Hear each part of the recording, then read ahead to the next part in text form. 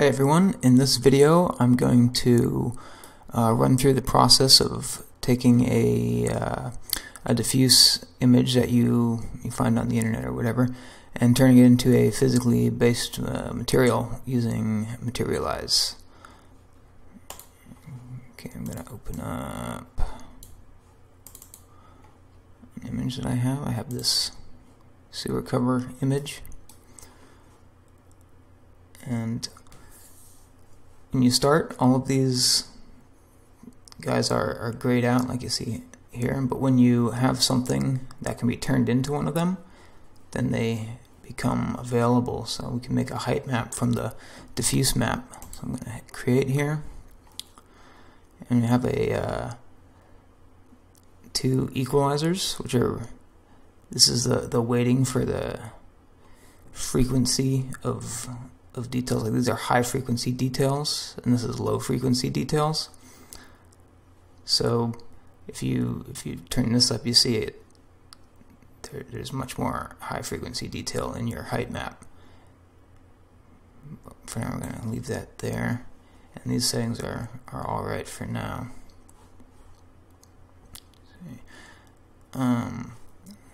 So with this image, you can see how like the grout in between the bricks here is lighter than the bricks.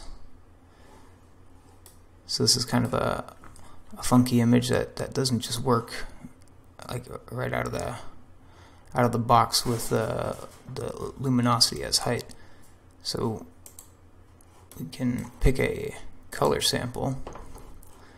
I'm going to pick something like this red here for these bricks, and I'm going to try to isolate the color of the bricks. I can show what that mask is. You can see already I've got a pretty good isolation of this. And with the hue, saturation, and luminosity, you can weight which, like how much of these affects the mask. So if you want it to be only based on the hue, so only things that have this reddish color are going to show up in this mask. If you want it to be saturation, then only things that are as saturated as this color will show up in the mask, and same thing with luminosity. But we're going to do a color and saturation because that works pretty well. There's not a lot of things that are both a combination of the red and as saturated as the red, so that's what I'm going to be using.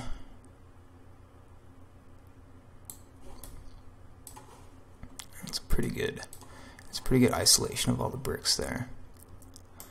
Turn that off, and I want another color for this metal here, so I'm going to use the color sample 2.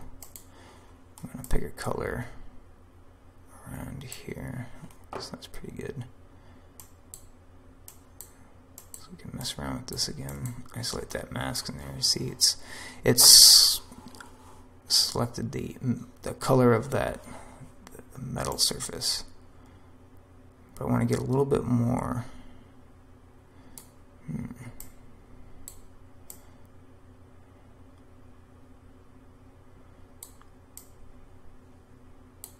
So we get this. It seems like full saturation. Bring down the hue a little bit. That's pretty good. Alright, so turn off isolate mask there, and you can see now the metal part is a lot brighter now. You can change your base height. So I want this metal part to be a little bit higher than the bricks.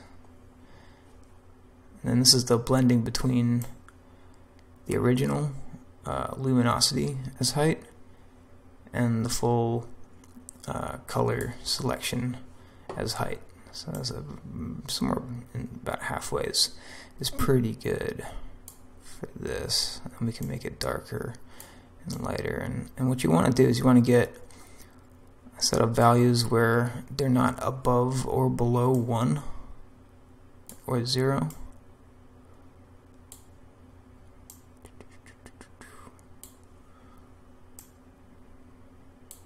So these guys are pretty dark here. I think that's good for the height, so I'll save that as the height. So we have our height map up in here. And now from that we can create the normal map. So this wasn't available before, but now we can create that. And again, there's the frequency equalizer, and there's some presets for all of these that just have some values that I put in.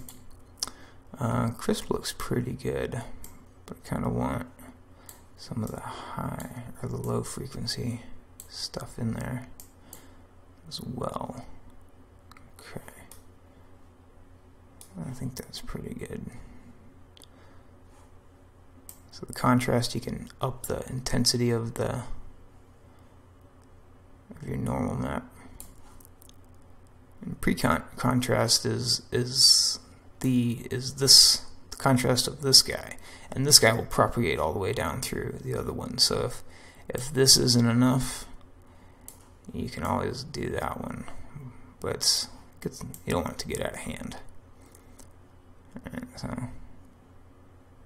I think that's pretty good.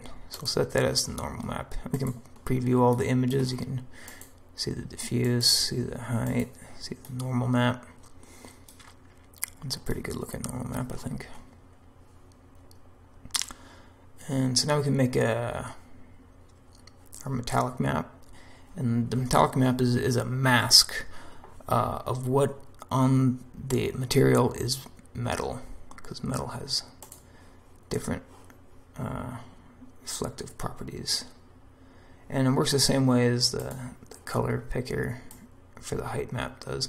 You pick the color that you want to isolate. A nice blue color somewhere in here. Yeah, I'll do that. And for this we have a blur size, because you notice when you have it at a really when you sample the image at its original sharpness, you get these little specks, and you don't want anything to be out here to be metal, so you can turn up the blur size just a little bit and those little flecks will disappear. And then I have a high pass overlay, which just sort of adds some of the detail of the original diffuse back in, just to give it some just to give it a little extra detail here.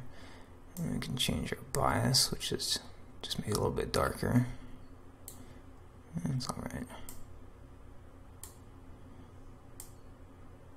I think that's pretty good. So that's going to be our metallic mask there. Do that. And then smoothness is same thing. You could uses the metallic mask as one sample that you can adjust the smoothness of, and then it has two color pickers. So we're going to do the bricks again here, because I like those bricks.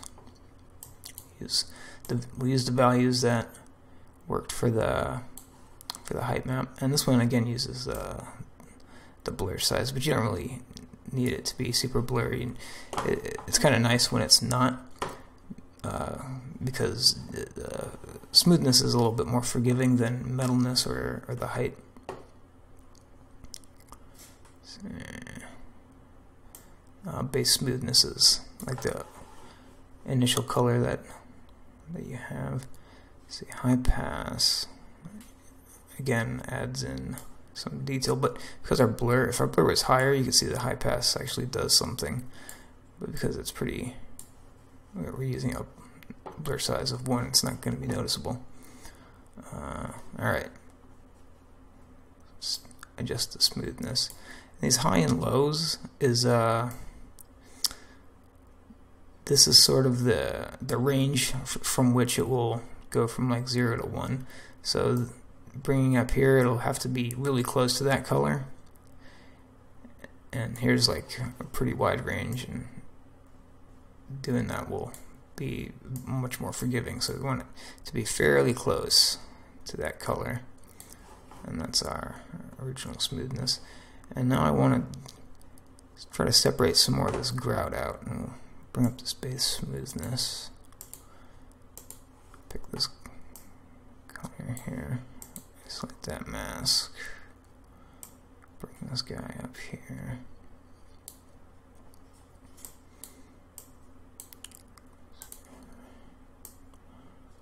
Just find a color that makes it want to isolate the ground. I think that's pretty good there.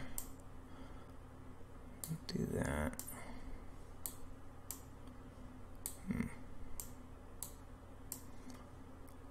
That's fine. Alright, so we'll turn that off and we'll lower this smoothness way down. So this ground is going to be really, really rough. Let's set that as the smoothness. Actually, we want to lower the smoothness of those bricks. I want to up the smoothness of the metal.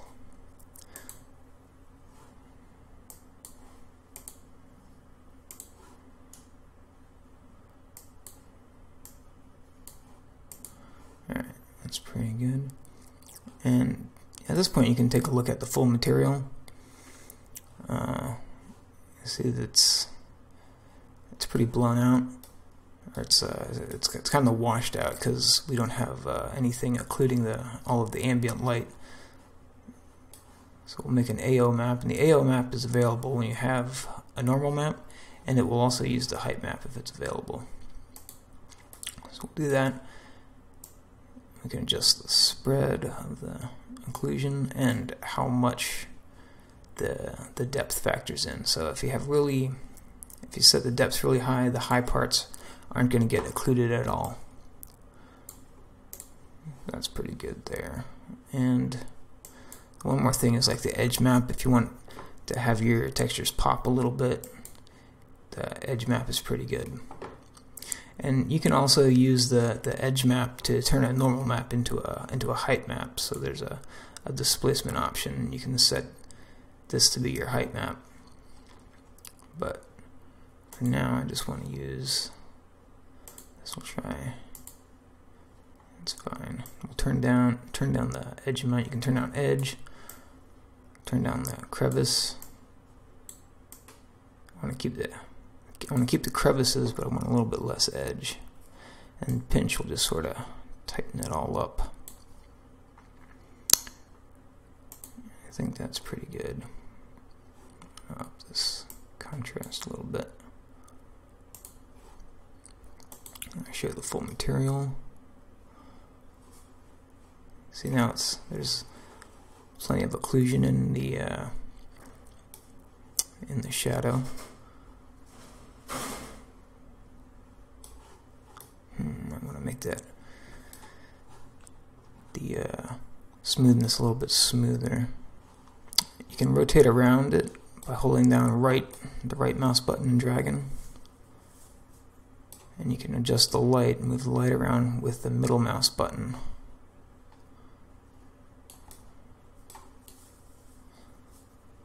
So I like to get it at an angle so I can see just how the light is playing off of it. I think these could be a little bit smoother. I'm gonna up the smoothness there and up the smoothness here. We'll see how that looks. Yeah, see, I like that. I like how this light plays off of those bricks. That's really nice. Yeah, and I think this material's about done. In this full material viewer, you have a few options. You've got the metallic slider that just multiplies what your metallic map value was, and you have a smoothness multiplier, so you can make things like twice as smooth or half as smooth. You've got a displacement here, so you can really crank up the displacement if you wanted to have a look at what it would look like if you went nuts with the displacement. And you can see how the edge map will sort of make it pop out. And you can up the ambient occlusion if you want. No ambient occlusion, full ambient occlusion, too much ambient occlusion. So these values don't affect your textures, they just affect how you view the sample model here. And you can adjust the light as well, colors. Change the tiling. If this were a tiling texture, that would be a little bit more useful. Same with the offset. So now we are pretty much done. You can also change the cube map to get different lighting conditions here.